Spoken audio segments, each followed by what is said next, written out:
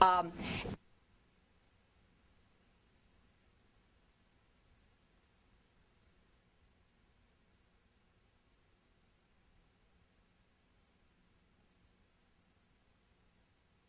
never really wanted to go to some place like Africa because it's too corrupt, it's too big to wrap your head around, it's just everything. And I'm saying, well, wait a minute, give it a try. So I did, and it was wonderful. So I was really glad that I went.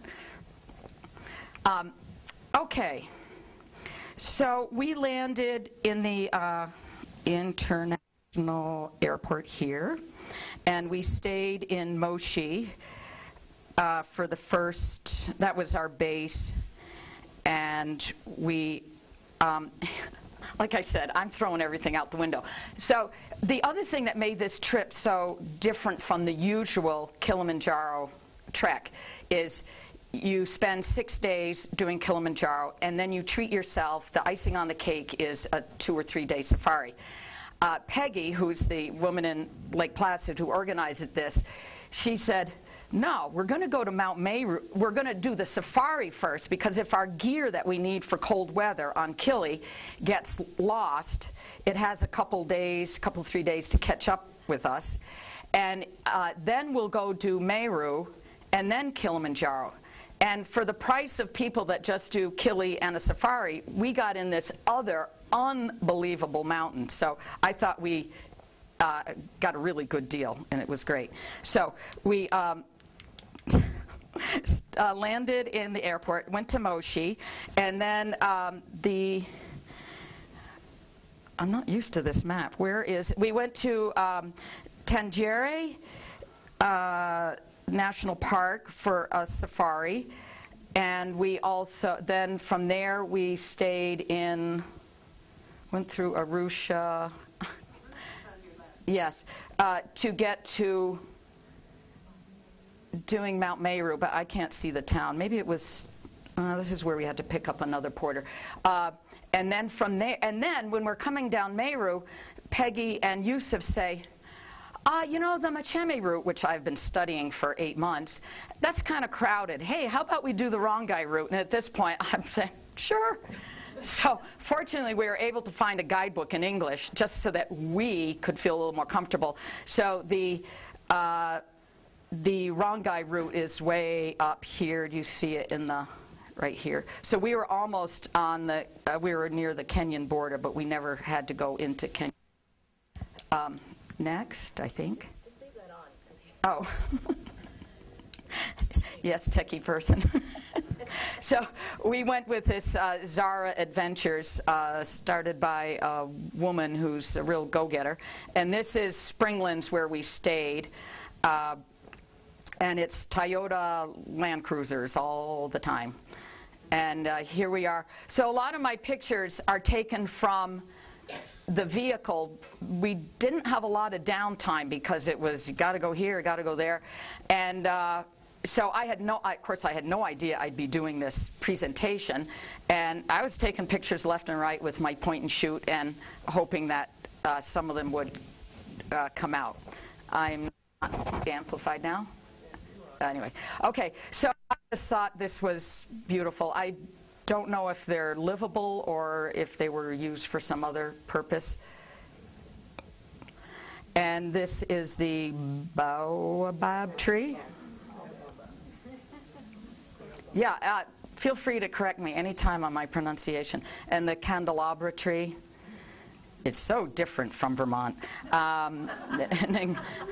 Ngorongoro conservation area. There's a map of it up on the wall you can see later. And Twiga? Is that the word for Twiga? Okay. Pardon me? Oh. And the rules are that you, when an and so these two elephants were coming, and we saw the heads of others, and there was just this wonderful sense of anticipation. Is it going to be 20? Because I think this one has the highest number of elephants in Tanzania. And do you see how they're protecting the you can see the legs of the baby in there. And now they go. Now this is Mohammed, who's the assistant guide.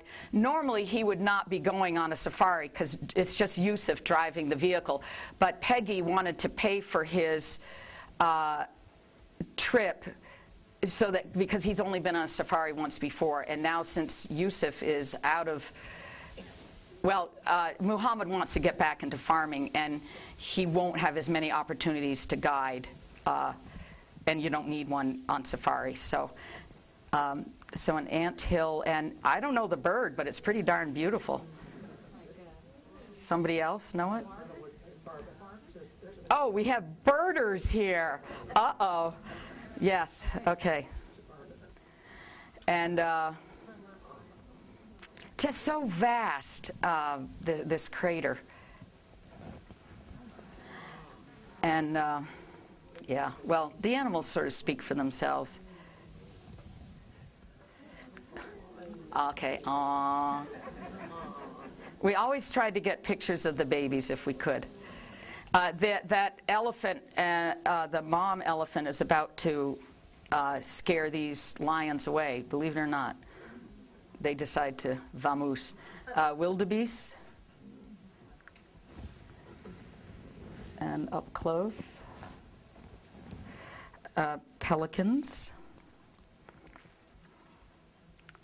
So I'm not a photographer, I just point and shoot. But so I was pleased that I got a hippo yawning. And here is a herd of Toyota Land Cruisers. So you'd hear over the radio, and it meant that in Swahili they were telling the driver that, oh, we saw the rare black rhino over here or something there. So then you'd, from all the various points in the park, there would be this convergence of, so this was because of the hippos and that bird getting a free ride.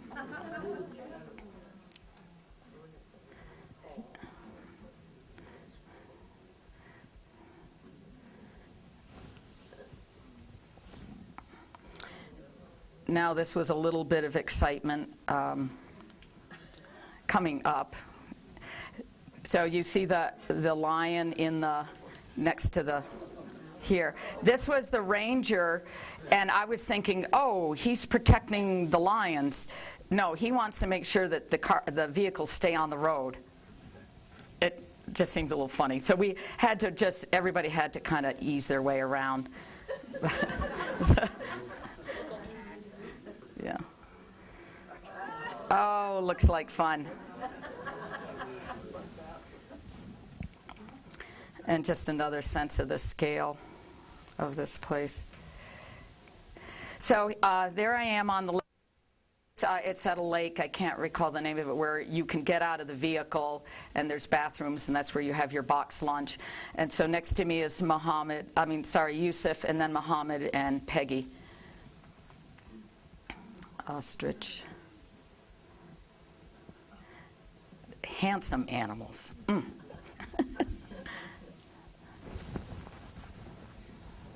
And rather scary coming up the one-way road out of the crater.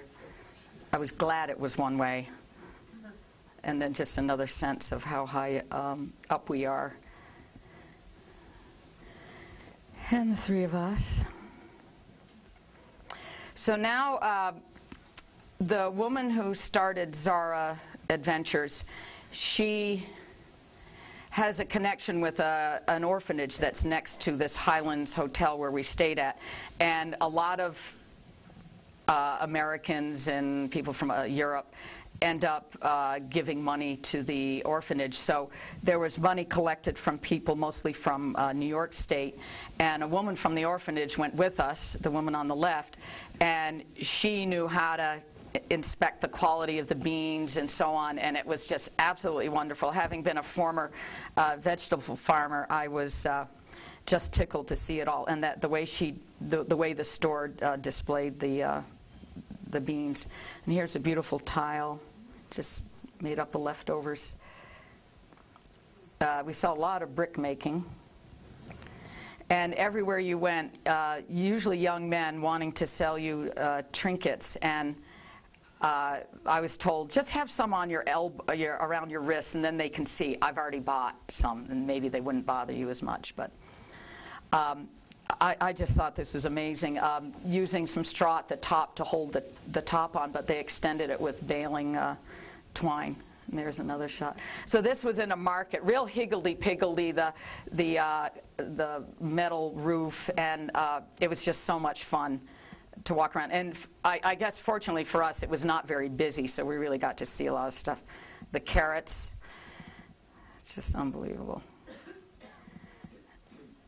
And now we're having a tour of the orphanage, and there's the youngest kids in classroom.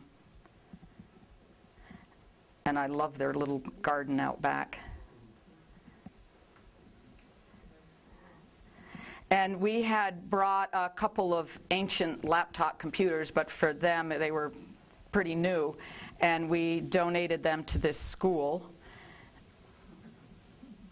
And speaking English is a big deal. It will get you further. And I thought this was a wonderful contraption that they can flip this down, and it matches their school colors somewhat.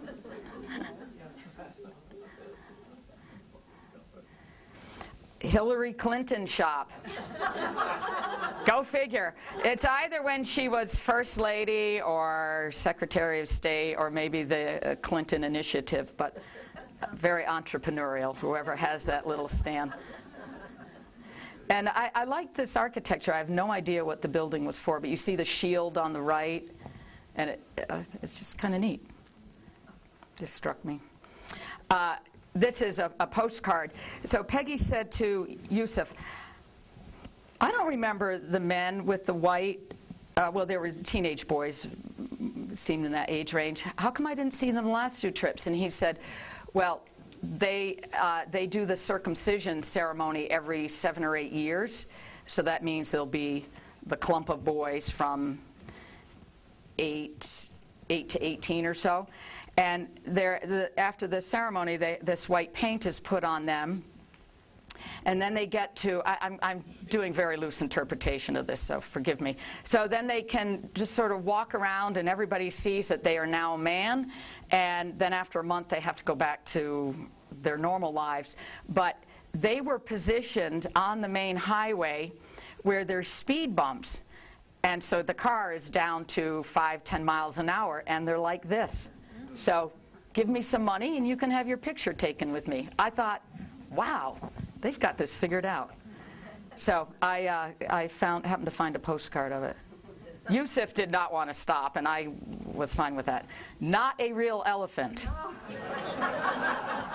Thank goodness. So this is in Arusha National Park, and we're about to start. Do I have this right? You know, it was just one day after another and all mixed in together, it seemed. But I think this was before Meru. Emily says yes. So there are 2 routes, the southern route and the northern route. But then once you get to Saddle Hut, you're on the, well, actually at Mira Kamba Hut, it's the same. And this mountain was just blown out this way 8,000 years or so ago, and it was unbelievable. When we got towards the top, it reminded me of the knife's edge on Katahdin, the way that rock is just nasty, and there's a lot of scrambling hand over hand. So we did the southern route. Where's the, I think here's where we start. We did the southern route, and just first night, second night here, we're in. And adage about hiking at high elevations is climb high, sleep low. Pole, pole, which means slowly, slowly is how you must walk if you want to have hopes of making it, and also to drink plenty of water along with various other things, but those are real biggies. So after we arrived at Saddle Hut, we then hiked up to Little Meru, and slept down at Saddle Hut. And this was such a great thing to do Meru, because it psychologically it set you up for Kili. And this is just shy of 15,000 feet, and the highest camp we were at Kibo Hut, we were in tents on Kili, is just a bit over 15,000. So you kind of said, hey, I did Meru. I've gotten this far on Kili. I just have another 4,000 or so to go. But it really set you up. The thing that was different from this, it was a drizzly rain that night, and Yusuf had me put on everything. And I said, I don't know, this somehow doesn't, it's not the way I would have hiked, but I've never hiked in Africa before. So I went along with it, but I was just so constricted, and I was glad when it finally stopped raining. So I think there's more pictures, Emily. Oh, so this is from it was a guidebook written by a German, and he translated it into English. And I found some things that didn't quite translate, but it's close enough. So you see, we start at Momelegate, Mirakamba Hut, Saddle Hut. And then both with Meru and Kili is you, the night before you're going to go to the summit, you sleep about 3 hours, but you really don't because you're so nervous and excited. And then you have a little bit to eat, and then you start hiking at around midnight, and it's cold.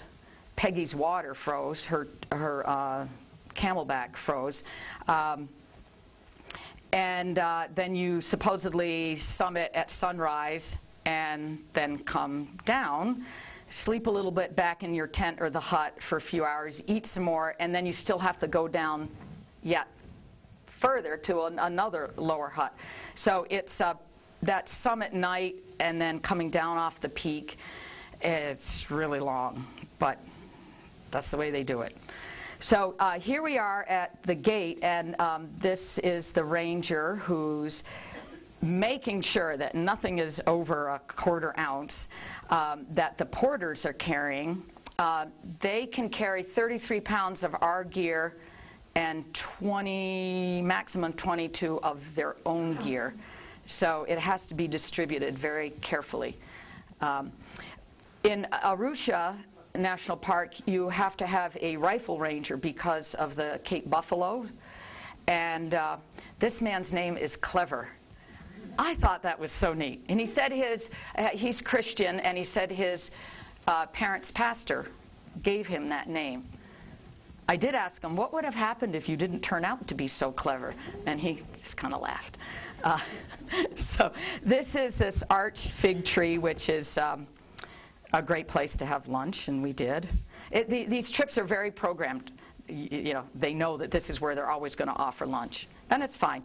So our group was just 2 people plus the guides and the porters, but then there were other individual people, a couple from Germany, woman from South Africa, and so on. So we were all clumped with that one rifle ranger. And he would point out animals and also keep us safe from harm. So I thought this was quite the concrete hiking path until I asked question number 786 of Yusuf. He was very patient with me. Eventually they're going to build a track for doing a jeep safari in the park. So a plant, I don't know, anybody? Pretty. And same with the flower.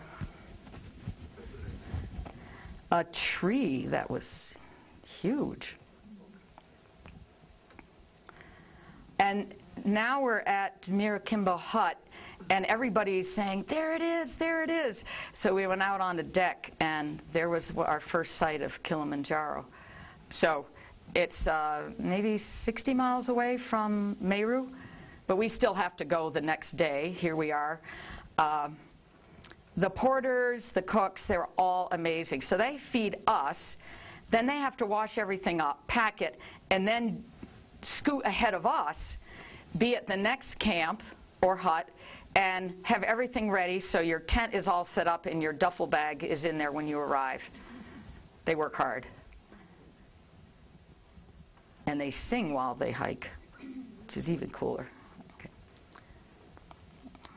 I don't know the names of the well, I think some of the Erica, the heather, heath is in there.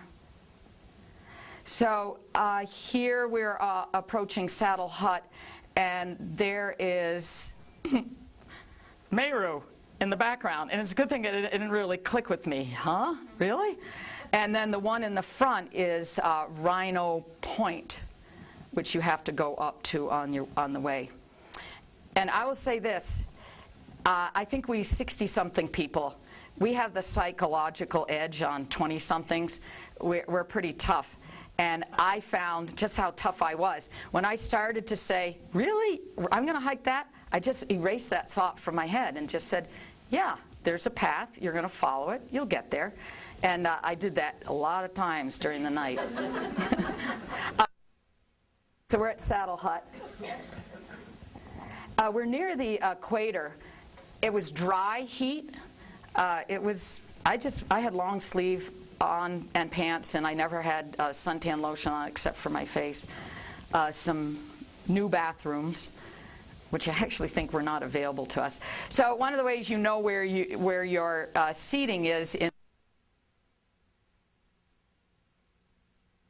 And this is what Riziki is the chef, and he turned this orange inside out. I thought that was kind of neat presentation. And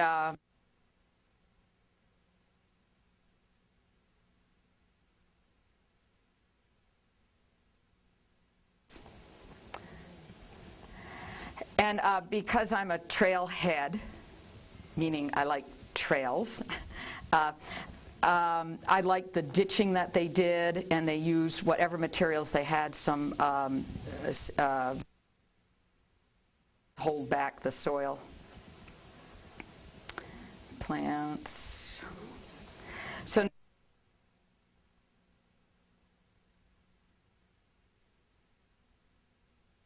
huts. And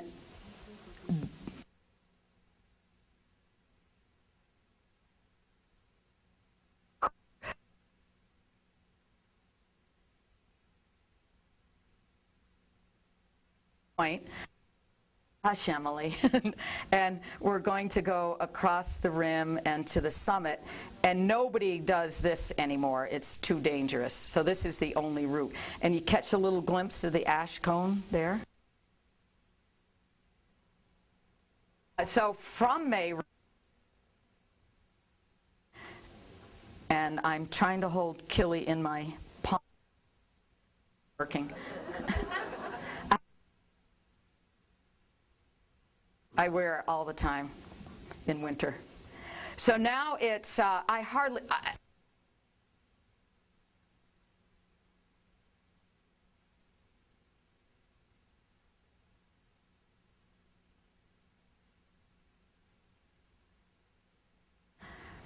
and it is the most bizarre thing to be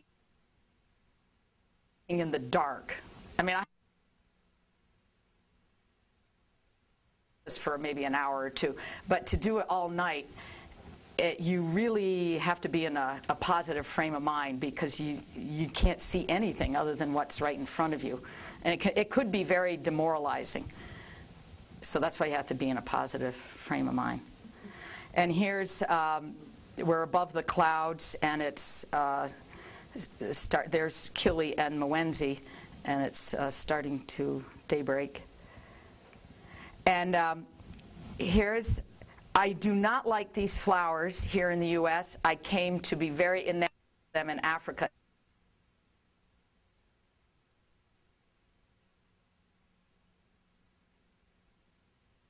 I'd move my headlamp one way or the other, and I'd see one, I'd say, "Hello, friend." Woo!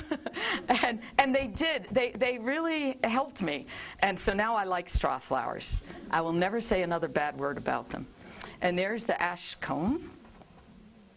There was a weather station up there. It was kind of surprising to come upon it. And so we've got this path to do. We might go on the other side. I'm not entirely sure. And there's Peggy. And I want to say in the newspaper, it said I was on the top of Kili, but this is the top of Meru, and that's a metal flag. It's kind of cool. And it's one of those things where you think, oh, I can see it, I'm almost there. No, you know false summits. So Yusuf brought porcelain cups. We had tea along the way.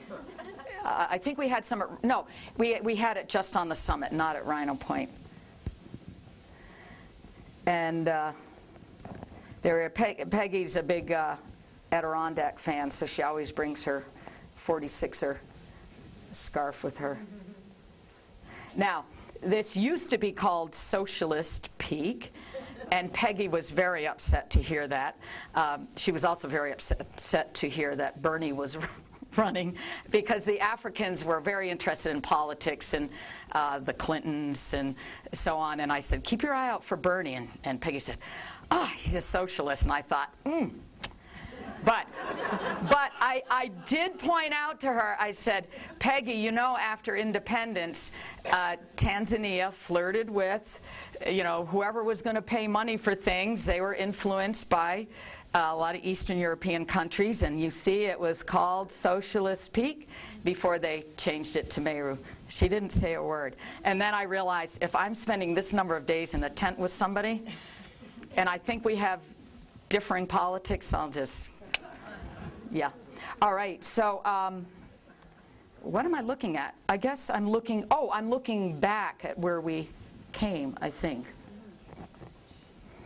And it was a running joke with Mohammed and Yusuf. They were always on their cell phones, which, when you think of it, they were at work. They probably needed to check in with their family, find out about another job. Maybe they were just chatting with friends. So this is actually a posed picture. And there was a metal box below me where you would write in your info on that you summited. And this is how small the summit was, which I did not really get a sense of this. This is a stock photo, but when I saw it, I said, whoosh. We didn't have, it looks like there might be 15, 20 people on there. There was probably only 10. It's still a little tight. You know, we all had to take our turns with the flag. And so, can you imagine going past all this in the night and having no idea what it's going to look like?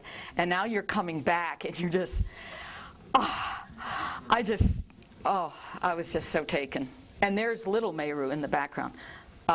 So this bird is a white-ringed, tip of my tongue.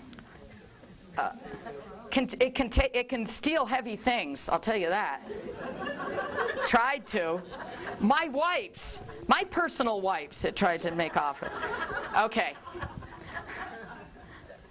So now we're coming back, and now it's sunny. It was windy. Starting to delayer. Huh, my friend.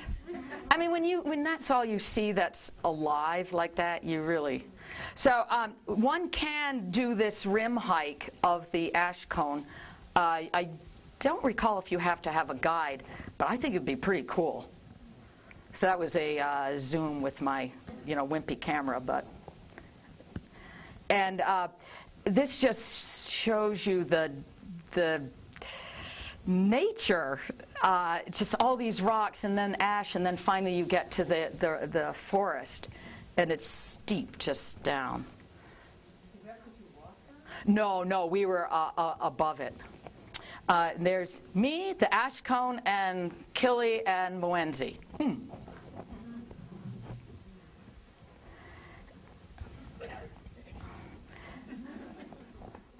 So some of the formations I did recognize in the dark, and then to see it in daylight was something else. Very loose, and it felt like 2 steps forward, 1 step back, and you just kept plodding along. And I remember this. You see, there's a green arrow, and I do remember seeing that in the night. And of course, I had no reference point. I had no idea how much further we had. You just kind of went and went. Now, one of the things the guides say is if you are starting to feel tired, we will carry your pack. And at some point, Peggy asked to have her pack carried. I was fine, but you do have to go slowly. So some cement had been put in here because there had been the rocks had fallen apart. And you see their big green arrows, and up here as well. So it just goes on forever. So now we're coming back down. The one thing that I would fault in the planning of this company is they did not feed you much at 11:30 before you were heading out at midnight. We came along here. You can see how far away. And that's Yusuf. And the German couple had run out of water, food, which would have been, you would have brought your own granola bars because you ate the little bit of breakfast back at the hut. And she was pretty hurting. So this was a very exciting point. When we came over, it was, all these rocks were wet, it was misty raining, and you had to bend over about down to here and going hand over hand. And they told us, yeah, they only installed this a year ago. And I'm thinking, whoa, before that. But then in daylight, Peggy, I didn't realize, is not so fond. I'd only done 2 hikes with her before, one in winter and one in the summer. I didn't realize she just didn't like the pitch. And I was scrambling up it like a mountain goat. Coming back in the daylight, and the rocks were dry at that point. But whoa, before they put that in, I think I would have taken pause. Yeah, that was amazing. So here I am back at Rhino Point, where you had seen that picture in the dark. And amazingly enough, evidently I put those bones in the proper place, even though I had no idea. I can't really believe it. Maybe Yusuf was being nice. So, and here's another place where they put one of those chains coming back from the summit. And here we are back at the saddle hut, very dusty. I did not fall until about 10 minutes before, and I think I call it what I call slap happy feet at the end of a 15-mile Adirondack hike, and I just fell, and Yusuf was behind me, and he just burst out laughing. I said, how the heck did that happen? But you're kind of tired. So this is what's called a cat wash. They give you hot water, and then there's cold running water from the sink. You try your best to get cleaned up, but it's hard, but you want to look a little freshened up. And so now we're headed back down.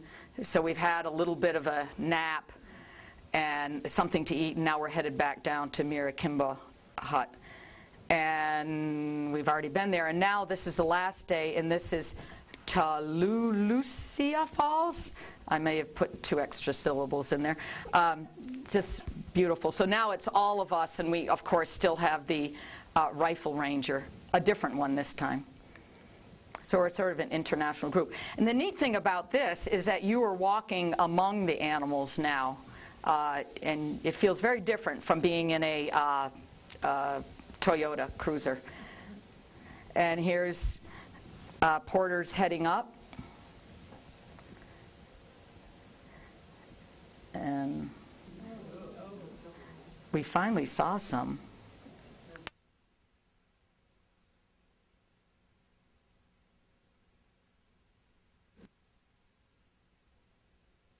Of Meru, and now we're back at Springlands, and we had to sign out of our room, put our extra gear in storage, take it out again, get ready for the next thing. So now we're up in this room, which at the end of the whole thing, I have a beautiful vantage point of a certain mountain. So now we have the flexibility. There's a day or so. We go to some land that people from the U.S. had pulled their resources, and Yusuf bought it. He's in the jeans on the left. And this will be housing for retired porters. It's probably going to take 10 years to get houses built. They end up having to retire early. The life expectancy is much shorter than other, certainly U.S. And so this was the idea of an outfitter in the U.S. So we're planting neem trees, which is great, get the vegetation going. And there's chicken manure in here. And I just loved using the 5-gallon bucket and then putting a wooden handle in there.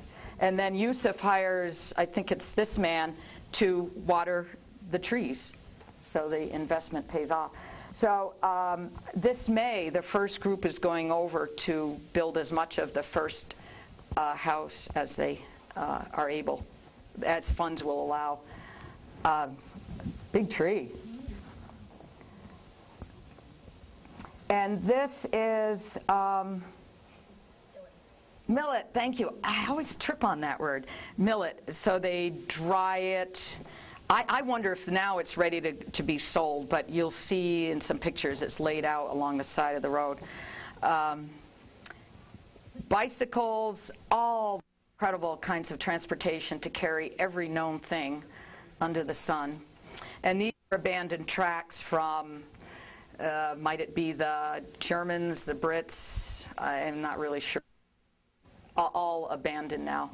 And having sold the farm, I really like this idea of using a plastic bag for the pot. And beautiful. So Coca-Cola reigns supreme. And in fact, the Kilimanjaro water that everybody drank, I looked at the fine print, and sure enough, it was a Coca-Cola company.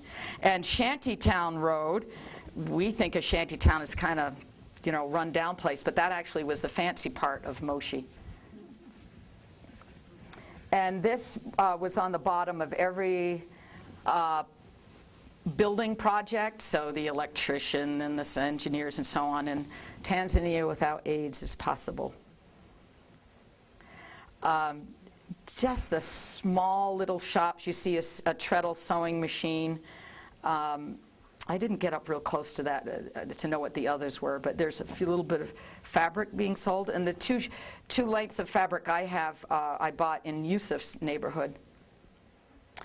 So this is Muhammad's house. He has paid for electricity, which the government hasn't been able to get to him yet, but he's ready. He's ready. Very proud of his house. And these are what a lot of the bathrooms are like, just the toilet. And this is Muhammad's kitchen. And outside his house, and this is where his water is. And he has neighbors who don't have this kind of arrangement, and they buy water from him. I don't know how they arrange how much a bucket of water is worth, but it's just interesting economies in Africa. And curious kids everywhere. And there's Peggy. So we had a wonderful meal in Yusuf's house, and what they do is this is not how they would normally eat, but they want to showcase their food, so they will cook 5, 6 different dishes, and you try some of everything. So the woman on the left is Yusuf's mother, and then his aunt. And he has a refrigerator, but the electricity goes out so many times that he doesn't really use it.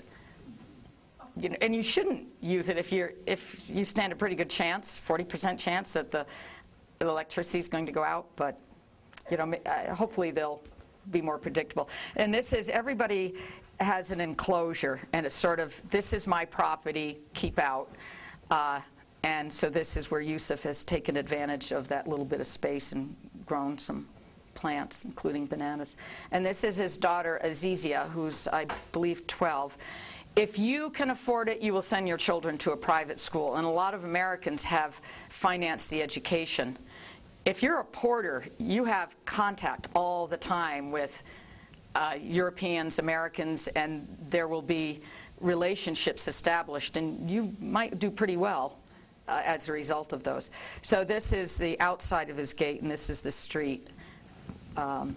Really only mopeds would go on the street. Fatima on the left is Yusuf's wife, and we're headed to a shop that will sell fabric where I bought my 2 lengths. And he knows that buying local is big in the U.S., so he says, I'll show you local. I'll show you local. I just like the construction of this. And so here we are at the small shop that sells various sundries and the fabric. And Fatima and Azizia.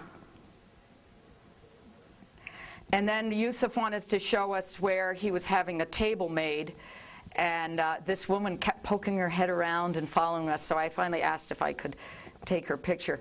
I should mention, I felt very uncomfortable taking pictures of people, so I didn't a lot, and so I only have these memories in my head, but they're very vivid because I don't want them to go away, so I always kind of replay them in my head.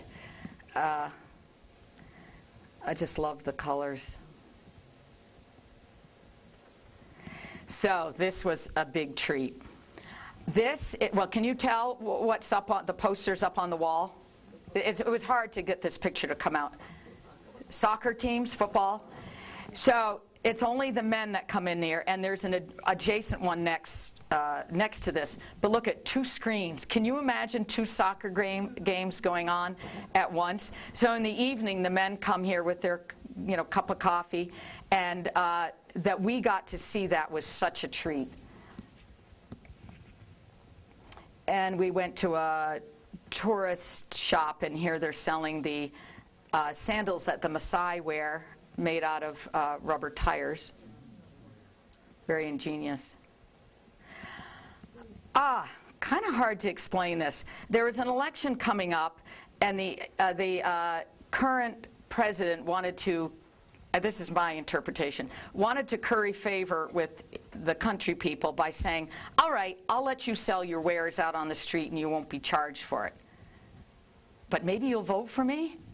That was the implication. So there were people all over selling. Here's charcoal. And I love seeing produce displayed. I think this is probably run by a European. Got your Wi-Fi.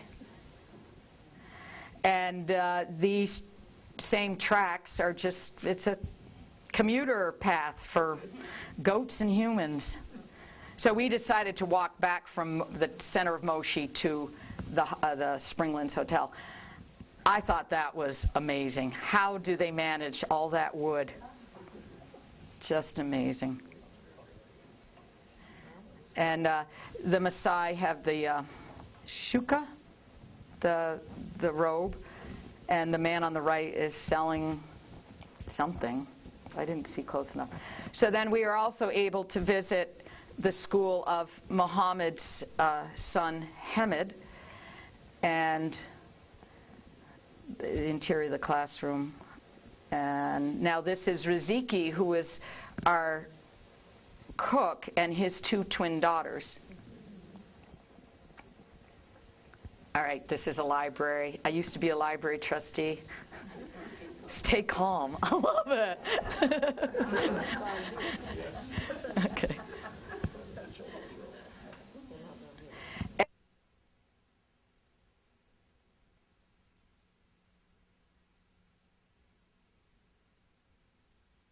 Very common. Talk about local. Every few miles you'd see somebody in the lumber business making furniture, and then somebody doing metal, because there were lots of gates and sort of filigree work on top of the cement walls around somebody's property. But then I was thinking, they need to run that on electricity. So when they don't have electricity, then that rhythm of work is interrupted. Now, Yusuf is moving from where he is down in that neighborhood that you saw to higher up, and this is dubbed the blueprint house, because Yusuf did not realize, and he jokes about it, he did not realize when he was looking at the blueprints that these rectangular rooms were the showers, and that there was a shower for every bedroom. And so the house ended up being bigger and more expensive. It'll take him longer to make it happen, but you can see the huge difference from where he was living. And this is the shower stall. Mohammed has adopted a boy. He has 2 sons, Azizia. He takes care of his mom and his aunt. He has a lot of responsibility. He's very sharp about money. He wanted to know, how much does your son save from every paycheck? And he was aghast when he thought it was too low a number. So look at how beautiful the inside of the house is. And then the entrepreneur, this is his backyard. He could, in the future, bust a hole in that wall, build a whole series of one-room efficiencies. I mean, they're really just rooms, and would rent them to the university students who are, a 10-minute walk away. And then that might be down the road. So he's thinking about the future when he won't be having guiding on Kilimanjaro income. He'll still do the safaris.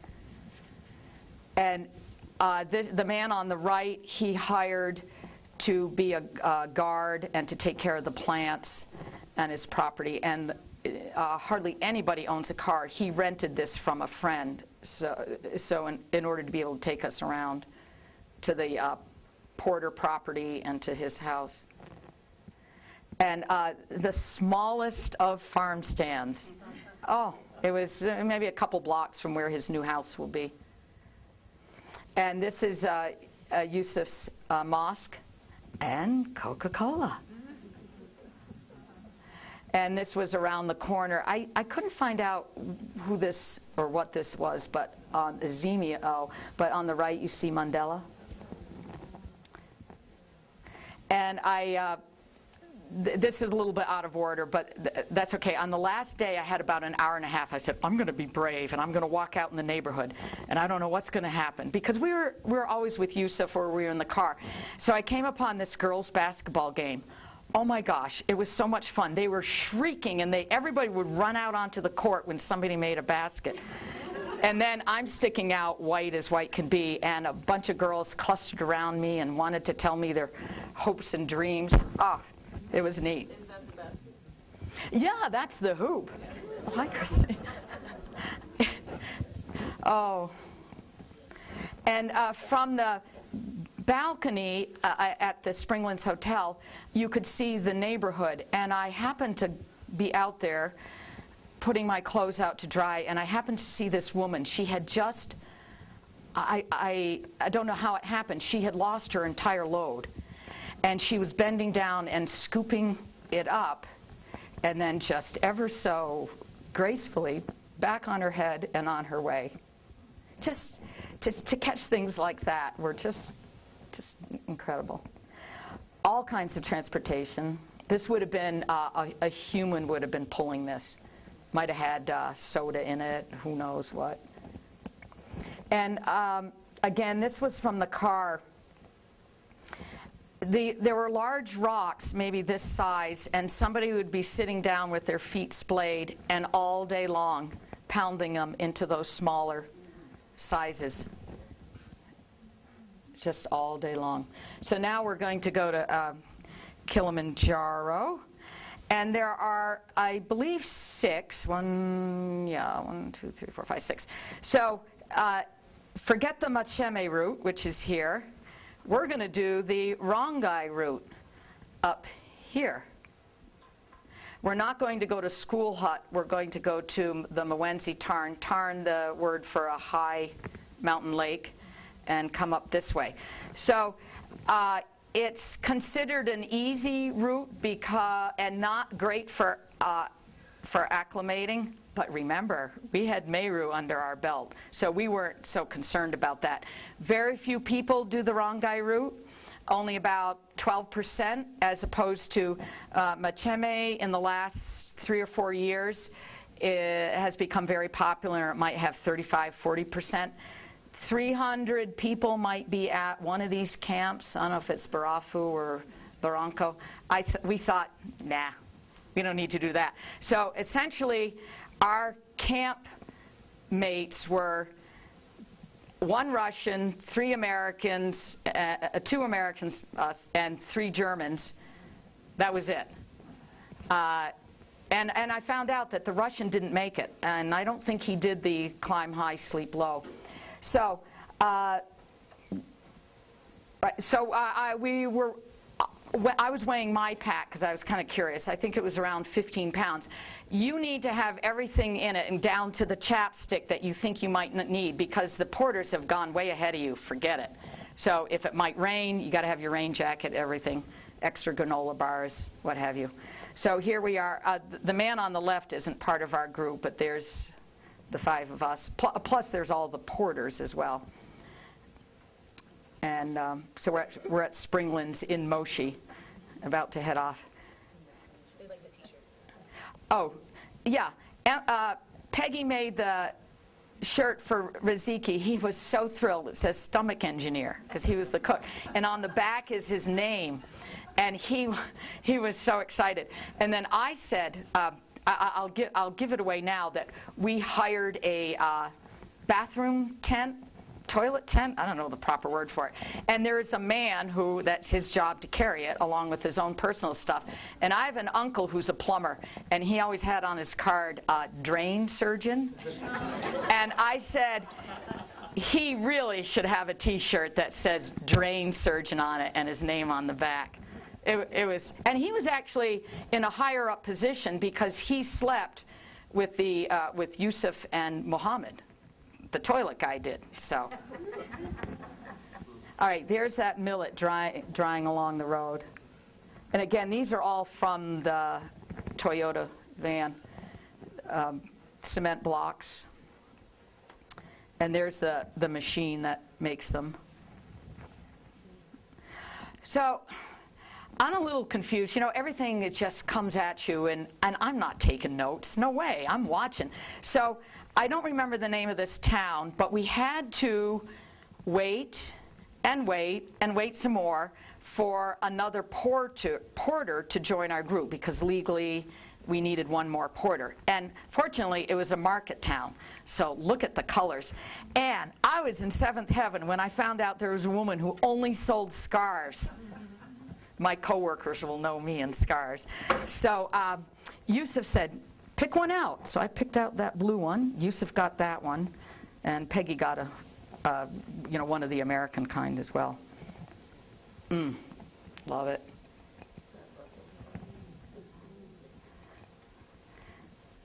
That's the beer. No surprise. So does anybody know what this is the Tanzanian flag on this schoolboy? The blue, the ocean and the water, the green for the vegetation, the yellow for the minerals, and then Muhammad said to me, kind of, haha, and the black is for the people. And this is the same group of school kids, taken from the car, or the. So now we are at the head of the Rongai route, and that basket up top tumbled over, and all this fruit came. And this woman was intern, Zara.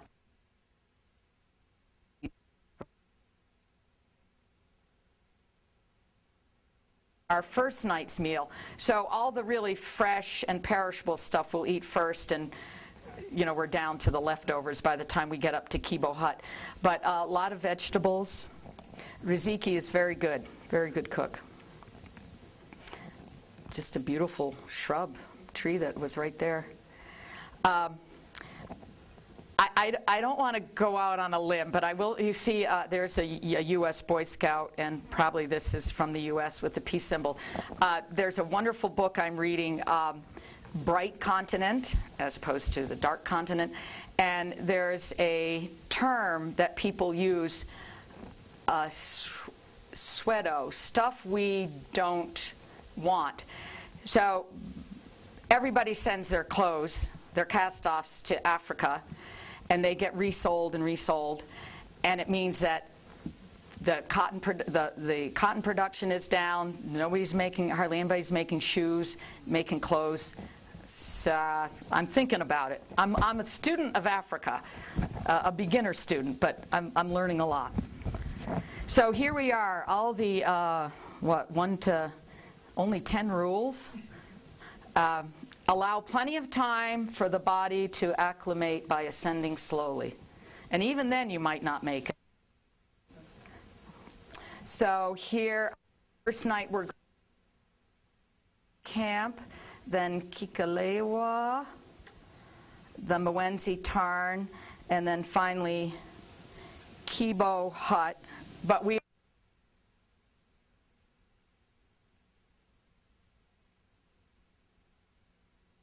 Rongai route is then you can take the Marengo route down.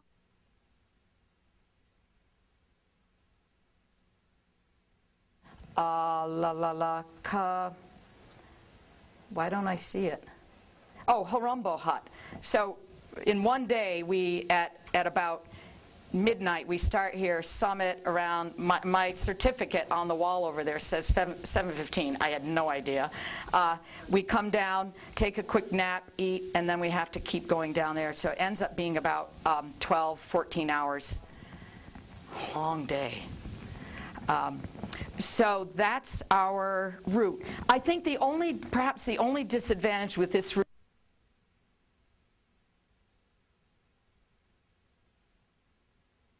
up to the glaciers, but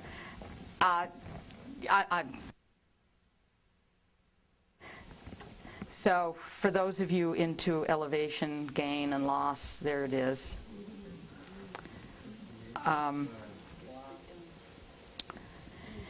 Yeah. So you see it's 6 days, essentially 4.5 up, and then the rest down. Okay. No sooner had we left the signs than there were these wonderful school kids, and I have a weakness for these uniforms. Just every different color combinations, and it was just so.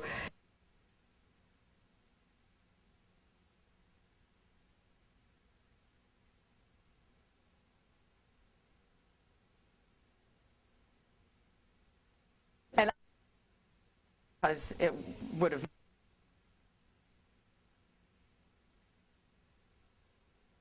reached their very small village, I gave them all some gummy bears, which they liked. And I asked them about singing songs, so they sang their school song, which was about a bird, and I sang some American folk song to breathe and sing and hike at the same time. I maybe wish I had shown this earlier, that we went through 5 distinct zones. So cultivation, forest, moorland, high desert, and then summit. And they're obviously not very distinct. All of a sudden you say, gee, there's not many plants around here. It was just wild. Now, we never had that much snow. So there had been a fire evidently started by some porters' cigarettes, and they are not happy. They were trying to peel that sign off in Swahili saying no smoking. But it destroyed a lot of an area, but they still smoke.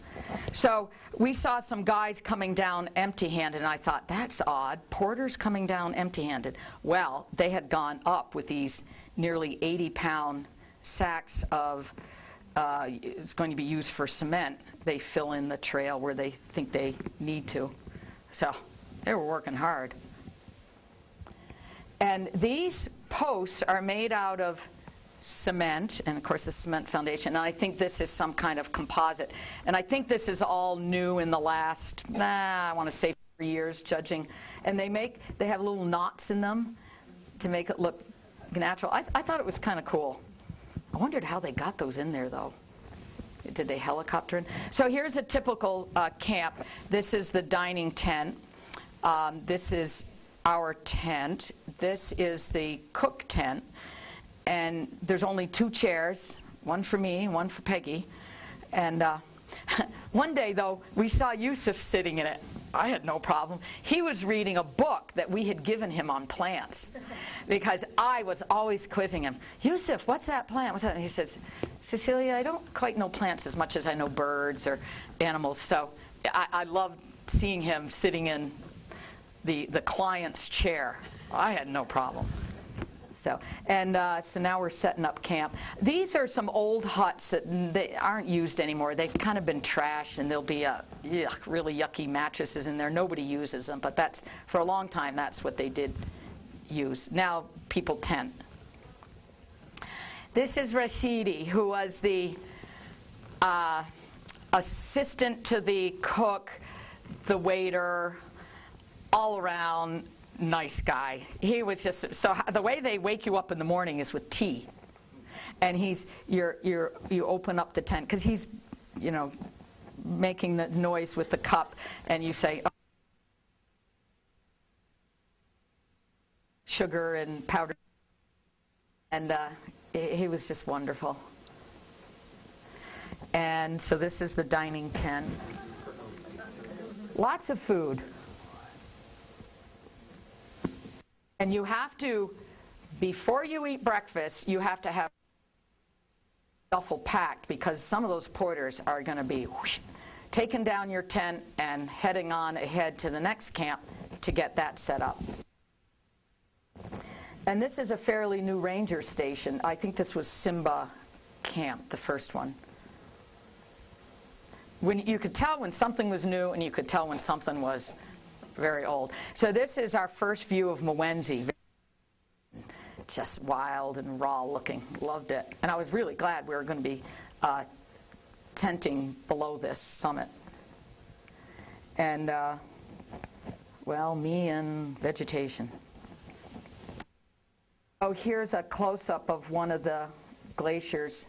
I won't get into the glaciers. They won't disappear in 5 years, but a gentleman here showed me pictures from 1962. Whoa, very different. And Yusuf said they've retreated a lot. So here's Mwenzi. I think this is a yarrow. The guys taking a break. And these are, I think, this might be another group's porters. Bunny bread for toast. We saw one female porter. All the rest are men. They're trying to get more. And this is first or second cave. They no longer allow anybody to sleep in that. It's not really a cave. It's more an overhang. Don't.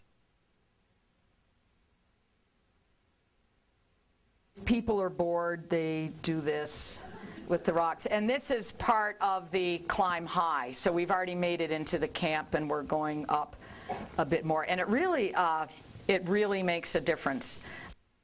That the guide for that Russian did not have him do that. So there's, and you think it's no, you got to go there, and then behind there, there's more.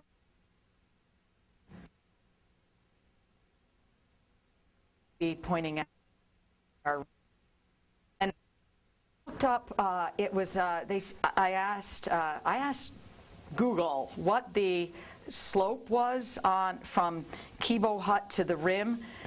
I said 45 degrees. Does that sound right? It seemed daunting from a distance, but then Yusuf said, well, it's all switchbacks. Okay, fair enough. So we got a shot of Riziki and his cook. So that's propane. He really knows his stuff, and you have to be efficient because he's also cooking for the crew. More of my helichrysum. Thumbs up. I think that's my, no, that's not my duffel. So it's starting to get, we're getting higher up, and pretty soon the clouds are going to come in the afternoon. I found out afterwards this is a gladiola. That was kind of cool. And this must be our second night. And there we are looking back. So we're climbing up the base of Mwenzi, and there's the huts, and there's the tarn. And we had come over this way. I'd never owned a brim hat before like this, and it was a smart thing to have. So another thing people do, because you've got all this time on your hands, is you spell your name with rocks, and then the next person comes along and borrows your A or your whatever. So, because you do have... You have to hike really slowly, but you're not going so many miles, but you have to rest. It's all these things that kind of have to all work together. High is very important, and then coming back down low. I thought this was interesting. This used to completely be mesh, and it would collect the mist, and then it would drop into a container, but they're not using it anymore. And here's an abandoned metal hut, and this is the pretty rundown ranger's hut, and there's Mwenzi. We got water from somewhere in here. It's just amazing. They took a very rigid plant leaf, and the water was just coming out of the earth. You appreciate water in that environment. So always a scale. Every morning the porter's gear has to be weighed. And those are our, see, it's kind of run down. Maybe that'll be the next one, planted, refurbished. So here's probably some of our porters passing us, and we're headed, I think this might be the airplane crash that we'll see, and all the way up there. And this is the route up. Looks doable. Think positive. And this was a Kenyan plane that did not have permission to be in Tanzanian airspace. They crashed. It was not very good conditions, and the Tanzanian government is waiting for the Kenyan government to get the rest of the plane out of there, but it hasn't happened yet.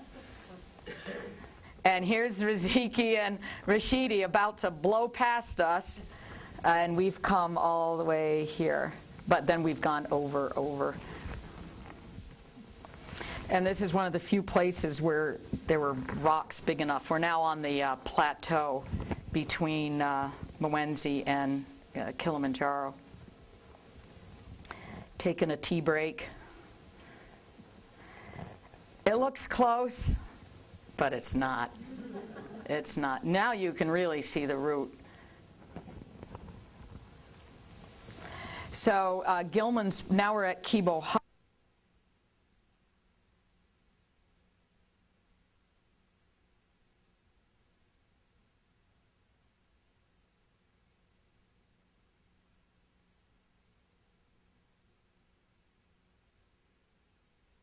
Point, which is on the rim, is 5 hours, and then we'll go to Stella's point, and then finally the summit.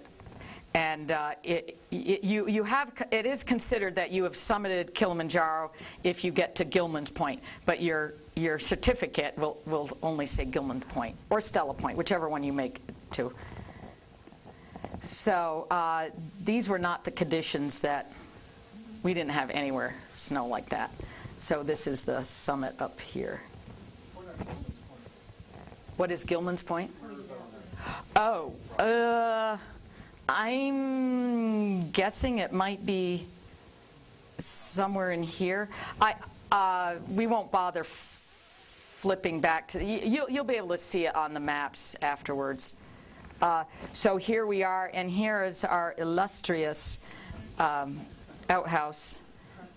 I tell you, it was nice because it was cold, and anybody who's done cold weather backpacking, you do not want to get out of your sleeping bag, but you have to. But I don't want to. But I have to. But I don't want to. And so eventually, you do have to. So that was nice to have. So now it's we're at Hans Meyer Cave, who was the first white man to German to summit Kilimanjaro, 1889, I think. And this actually was the highest camp at one point.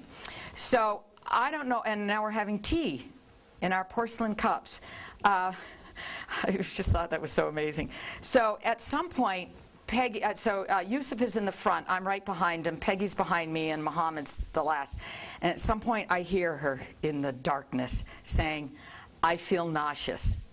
And that whole thing about being in a positive attitude, that was her body that was feeling that way. I couldn't let it affect me. So they took her pack. One thing that I do not think was the right thing to do is that she didn't tell anybody that her camelback had frozen up, so she wasn't taking in the water.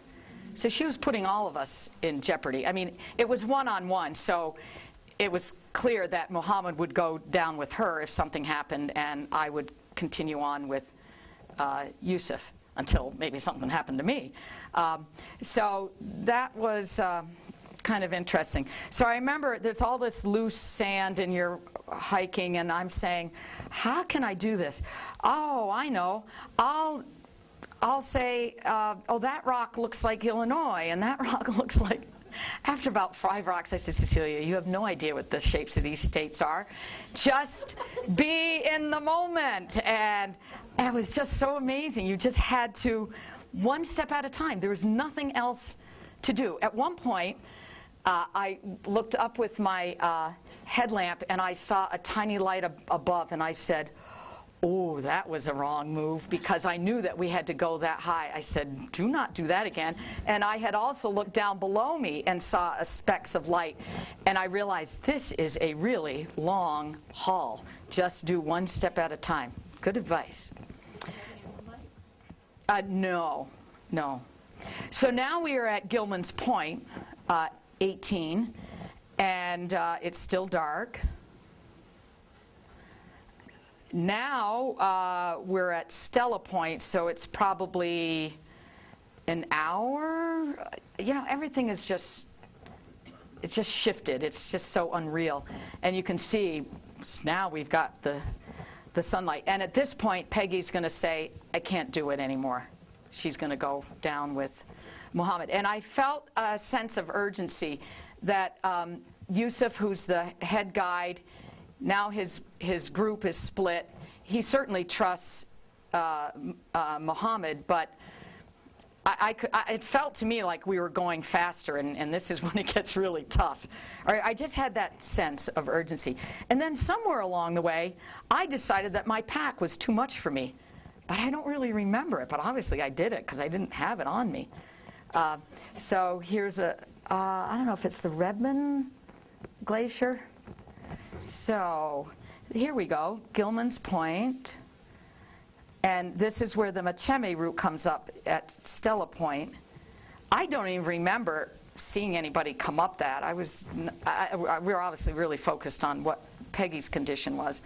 And then Yusuf just said, all right, let's keep going. And there we made it. Uhuru is Swahili for freedom. When they gained independence in 1961,